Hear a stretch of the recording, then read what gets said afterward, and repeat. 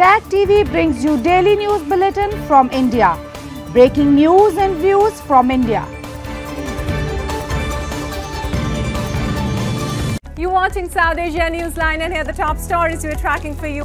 India's Home Minister Amit Shah reviews security ahead of G20 meetings in Kashmir. Taliban aim to boost Afghan security forces, anti-aircraft capacity, says Army Chief.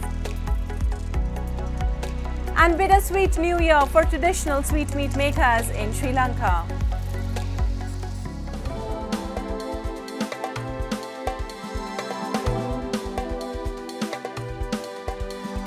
And now for all the details. India is all set to hold G20 summit meetings under its presidency in Jammu and Kashmir in late May, a decision which has left Pakistan fuming.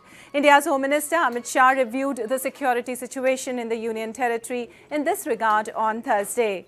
India has been hosting delegates of the elite grouping across the length and breadth of the country.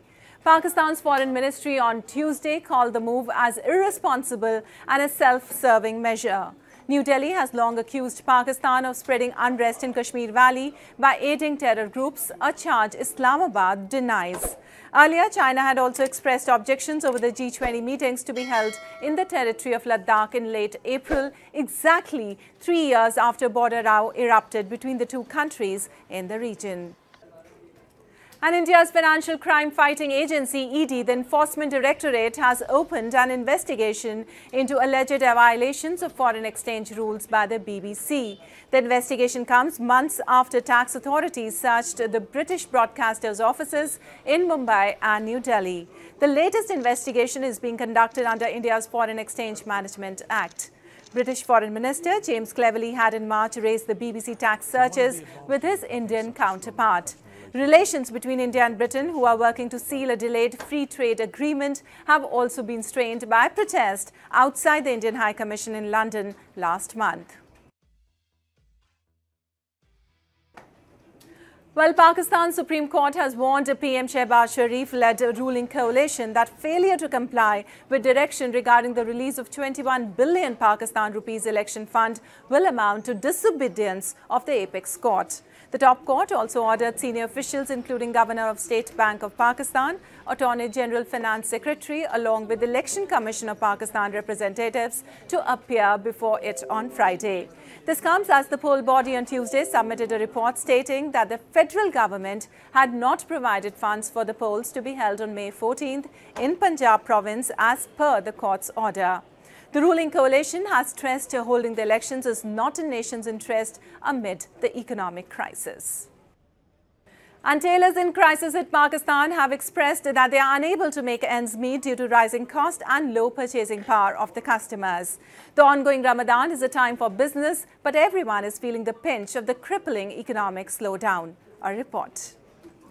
Tailors across Muslim-majority Pakistan usually do more than half of their total annual business during the holy month of Ramadan. But this time, the worsening economic crisis has also affected them severely. A tailor in financial capital Karachi said the rising prices of material they use and low purchasing power of customers has made it difficult for them to manage expenses.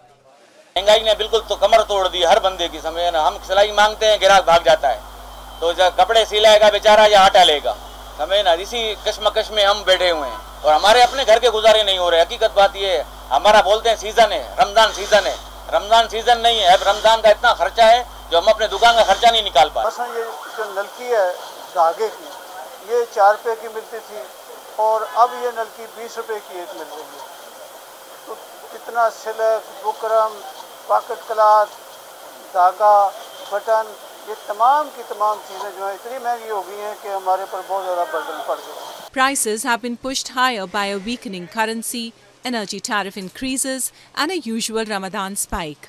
Global factors have also compounded consumer inflation as the country of 220 million people tries to finalize a $1.1 billion bailout agreement with IMF. The Taliban's army chief, Qari Fasihuddin Fitrat, has said the defense has received the largest share of funds in Afghanistan's budget as the Taliban government aims to boost forces by a third and build anti-aircraft missile capacity. The defense ambitions of the Taliban, which took over in 2021, comes in the face of its policies such as restrictions on work and education for women that have hampered steps towards diplomatic recognition. Fitrat said defense forces, now numbering 150,000, are targeted to be increased by 50,000, although he did not reveal the precise figure of the funds. مدتی کمتر از 2 سال پیشرفت خیلی خوب داشتیم که به تعدادی 150,000 نیرو کم و بیش تا حال ما در چوکات اردوی ملی اسلامی ثبت کردیم و ایراد داریم. اما این هدف نهایی نیست. آهسته آهسته قدم به قدم پیش میریم تا اینکه ما اطمینان پیدا بکنیم که حالا تمام نیازمندی های کشور ما در راستای داشتن یک اردوی منظم و Since the takeover, the Taliban have spent 1.5 years setting up a civilian administration and a national military out of an insurgent force that fought a 20-year war against foreign forces and the previous US-backed Afghan government. And as Sri Lanka is suffering from its worst economic crisis, vendors in the island nation fear that their businesses may not be so brisk and won't be able to buy food and new items to celebrate their traditional New Year. A report. Sweetmeats are a popular food during the Sri Lankan New Year, which will be celebrated on Friday. But this year, vendors fear that business may not be so brisk as the country grapples with its worst economic crisis in decades. Priyanti Anumuva, who runs a small traditional sweetmeat business, said that whatever profit she makes is being offset by higher input cost. Customers affected by an economy in turmoil have tightened their belts, and that means her profit margins don't even provide enough to pay the bills. Oh, then අවුරුදු 4ක් තිස්සේ මේක පොඩියට කරගෙන ඇවිල්ලා මේ අවුරුදු ටිකක් ඊට වඩා ඉහළට ව්‍යාපාර කරගෙන යනවා. ඉතින් කියන්න අමාරුයි මේ දවස්වල ආර්ථික මිනිසුන්ගේ ප්‍රශ්න මත හදන ඒවා සම්පූර්ණයෙන්ම බිස්නස් වෙයිද කියන එක බලාපොරොත්තු වෙන. Sri Lanka last month secured a $2.9 billion program from the IMF to tackle its suffocating debt burden. The economic crisis has disrupted imports of essentials from fuel to medicine and caused political turmoil.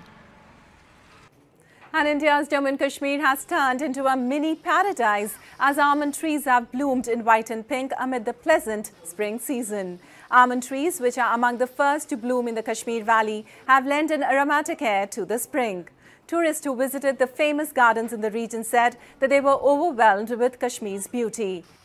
It is known as a king of the seasons in Kashmir, जो spring का season होता है, तो इसकी जो आमद है हर तरफ खुशियाँ बिखेरते हैं और लोग निकलते हैं हाइबरनेशन से. जो विंटर्स में हमें 2-2.5 महीने का हार्श विंटर्स होते हैं, उसमें तो स्टैंड स्टिल भी हो जाते हैं कुछ एक्टिविटीज़. भले ही हमारी जो एक्टिविटी है टूरिज़्म की वो सालों साल चालू. Known for its snow-topped Himalayan mountains, fast-flowing rivers, Mukhaleda gardens, alpine meadows and houseboats, the Federal Territory has seen a resurgence in domestic tourism since most COVID-19 restrictions ended last year. Well, that's all in tonight's edition. We'll see you same time tomorrow. Good night.